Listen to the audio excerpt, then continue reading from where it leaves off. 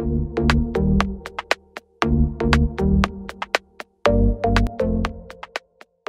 church, I wanted to bring to your attention something that we are going to be doing throughout the month of February. We wanted to highlight some of our missionary partners, the organizations, the people who are doing the work of the gospel at the far reaches of the world. And so we are going to be doing some interviews. We're going to bring to your attention some work that they're doing, and you can kind of jump in. You can get to know them. You can understand the work that they're doing, and we're going to give you opportunity through Inspire Challenge to support some of them or find out ways that you can support them. And most importantly, as we're doing this series on prayer, that you would be able to pray with them, be prayer partners, and support them and lift them up in the work that they're doing around the world. Check it out. All right, so we are recording now, and why don't you introduce yourself? Yeah, so my name is Joshua Ernst. I was born and raised in Ottawa. My family goes to Southgate. And right now I'm on missions. Currently I'm in YWAM. It stands for Youth with a Mission. And I'm in the base in Kona, Hawaii, actually, doing some training. And I'm, I'll kind of get more into that in a minute. But Cool, yeah. You're in Kona, Hawaii. Kona, is that an island or is that a town? It's the Big Island. So Big Island, okay. Town is called Kona, the Kona coast. Yeah, I've been there, and I've had a cup of coffee there at the coffee shop watching the surfers. Beautiful spot. Yeah, beautiful really spot. nice. So yeah, like YWAM, what does YWAM do? Yeah, so the kind of goal for YWAM is to just train up and really love on young people to send them out into missions. And it's just a big group of young people just really trying to seek the Lord and then bring the gospel to the nations. That's kind of our goal, is to reach the nations, reach the isolated.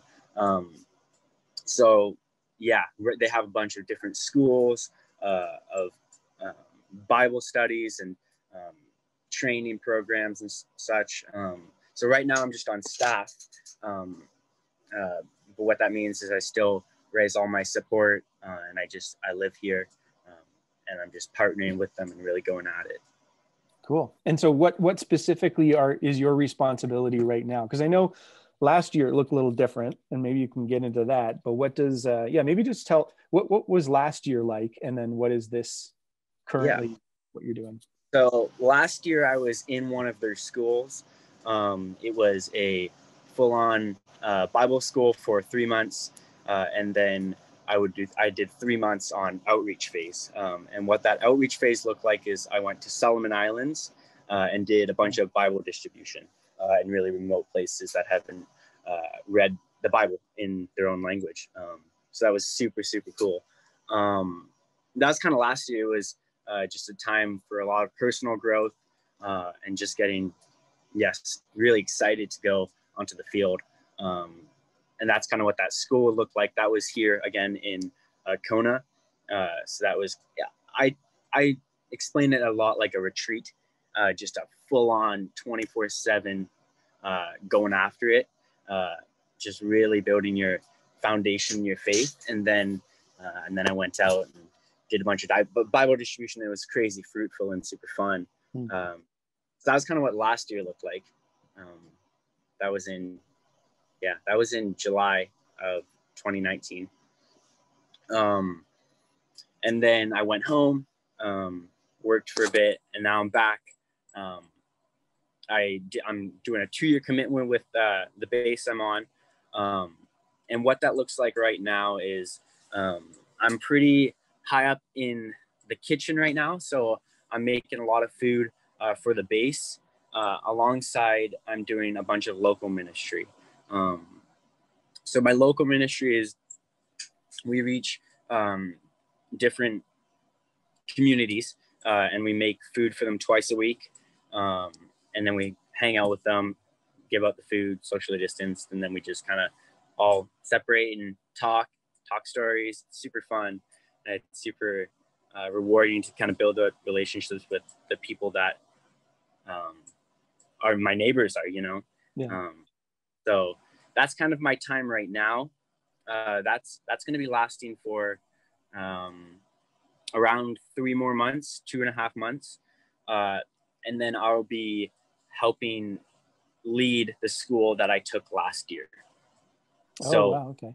Yeah, so that's this is kind of all new to me too. I've just been really praying into what the Lord has for me next, and just felt confirmation and peace on to helping out with that school. So that'll be in April, and I'll be discipling, coming along other people that are going to be doing the school, and then really just putting my full effort into that and just seeing what God does through that. Yeah, it's kind of the plan. So over the last couple of years here, what is like the best, whether it's like a God story, what's like the coolest thing that you've experienced in those last 2 years? Yeah, I'll tell you an outreach story. I think this is so cool. So it was when we were in Solomon Islands. We were in the capital of Solomon Islands called Honiara. And we went to this village pretty far out. So we took like a dump truck. We took a dump truck like 3 hours back into the jungle. And then we hiked around like 2 hours backpacking to this village that has never accepted any foreigners before. So they never have. They've had opportunities, but they just felt, let's do it this time. So it was really, really honoring for us to do that for the first time. And our whole goal on that little trip was just to really show Christ in a cool way, like not to go in there and try to preach at them or try to go, but we just wanted to live with them and really honor them. So that trip we were in the jungle for a week, 2 weeks. Yeah, 2 weeks. And when we got there, they were super closed off in the church.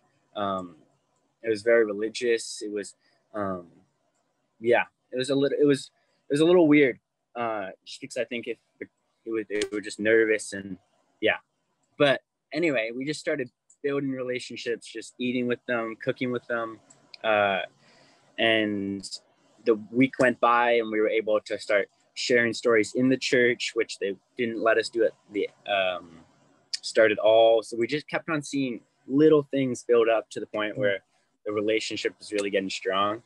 And this is such a cool time for me. Just even talking about it makes me so happy.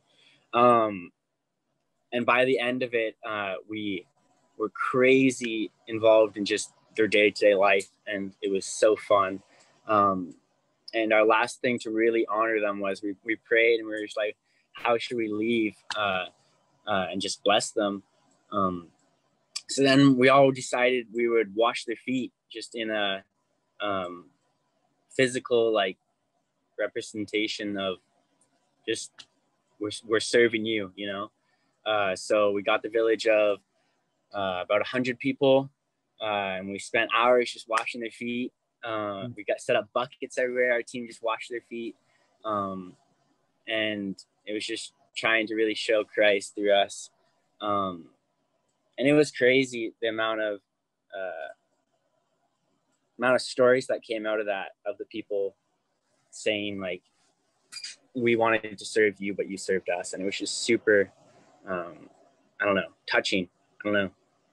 Yeah, I love that story, just because I think Christ worked so much in their heart to let us live with them, and then we were able to kind of leave them with that blessing.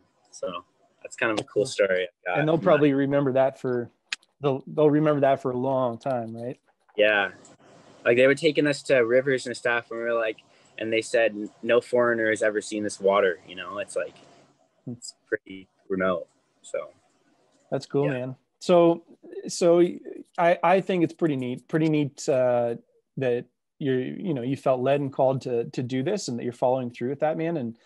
And I don't know, like that does make, I know your parents are super proud of you, but it does make like me proud to hear what God's doing in your life, and the stories that you have, and how you're just kind of pressing into what he has next for you. And I think that's super, super honorable and really, really cool. And so if people want to, if they wanted to support you, if they want to come alongside with you, if they wanted to, maybe they wanted to get an update or pray for you, how could they do that? Yeah. The best way would be to message me on Facebook. That's a great way, and I can just get your email, get your contact, and I would love to set up calls and just send you newsletters. I try to really be intentional with sending newsletters off once a month, and just to keep everybody posted back home on what's happening, and what you can be praying for, and how I can be praying for you, just because I really like to be intentional on that. But yeah, just I think messaging me, and then we can kind of figure out emails and stuff. Yeah. Cool, man. Well, I appreciate, I'm gonna stop recording this in a minute, but I appreciate your time and you kind of giving us an update, and people can opportunity to connect with you. Yeah. And then one more thing, just something you guys can be praying for as a church. I agreed to leading an outreach to Panama for at least 5 months. So that's pretty big. Whoa. So I'll be taking the school that I'm staffing. So I'll be leading a team of probably 5 to 6 young people to Panama.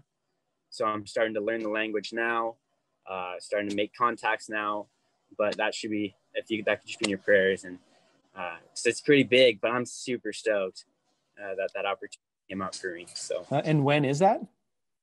That'll be July. July, okay. Should be. Yeah, I think. Or I might be messing with dates, but it's in 6 months. Okay. So coming out. Well, that's super cool, man. That's awesome. Yeah. Yeah, we will be lifting you up in prayer. Thank you.